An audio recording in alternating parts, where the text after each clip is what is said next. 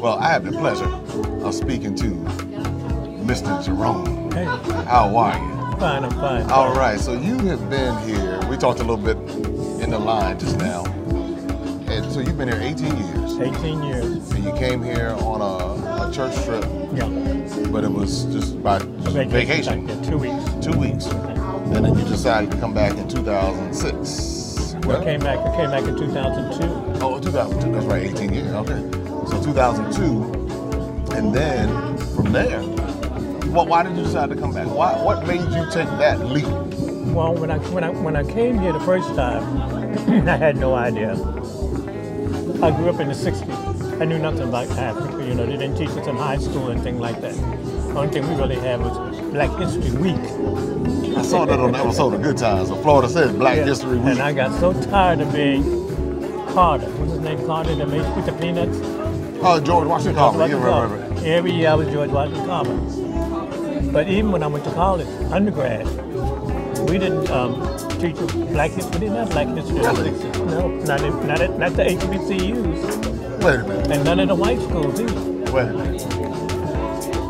Now, my generation thinks that something completely different. We think that all of this was happening, but you're the second person that I've heard say this.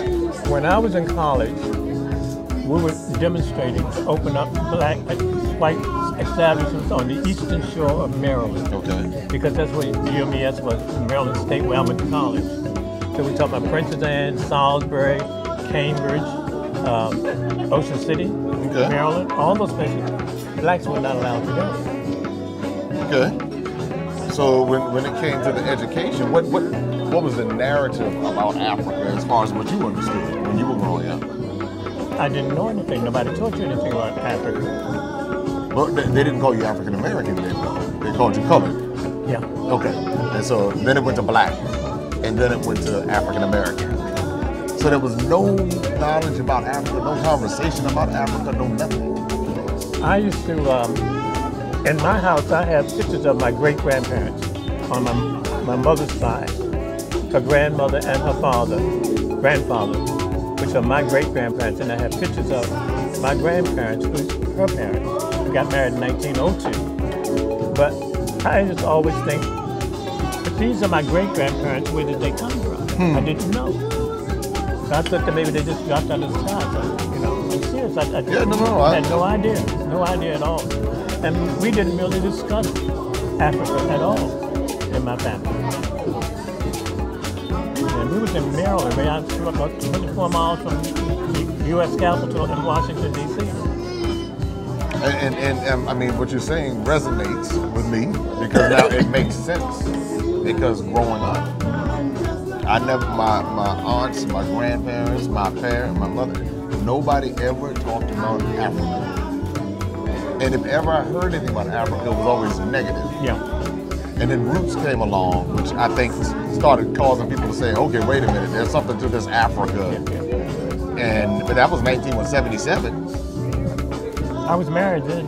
Right, you were grown, we ever had children and everything at that point, by 77. And so, wow. I mean, this is why I believe it's important that we speak to the generations before us, because it offers a context to our story, our collective stories. Yeah. And because I have a lot of people who follow my channel in their 60s, 70s, 80s, and 90s.